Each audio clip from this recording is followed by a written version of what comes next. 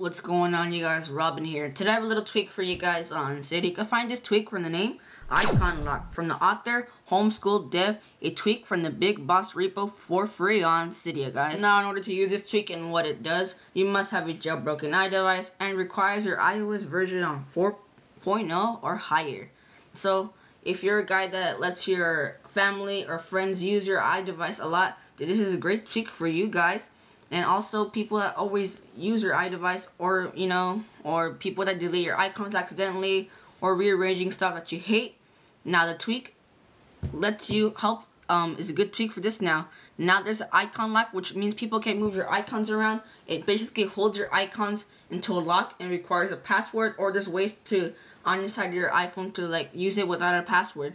It's also compatible with SB settings also, guys. Now if you guys go onto the settings, you guys can find Iconlock. We can have it on temporarily or disabled. Let's have it on to show you guys the tweak.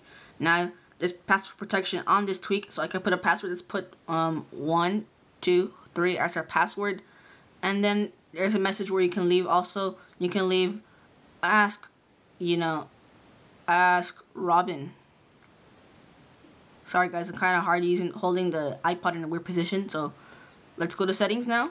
Now let's try to attempt to move one of the icons. Let's say I was someone else and I want to move this guy's YouTube bot. Let's hold it.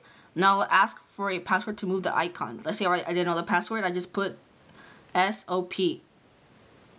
Now it gives you the hint. It just says ask Robin. And then if I have the password memorized, like me, I'll just type in 1, 2, 3. And it'll give me the option to move the icons. I mean, they only have to know your password. But let's say you don't want a password, you don't want the hassle, just have password off. You have to enter it also to get in. Just have password protection off right there. Now if I go on to hold the icon, it's just locked. So it means you can't open it until you disable the tweak. So I have it disabled now. Now it's just like nothing was there. So if you guys like this video, give this video a thumbs up. If you guys like my channel, subscribe to me in the top left corner. If you guys want to get updates from Facebook or Twitter, there'll be a link in the description down below. And I'll see you guys later.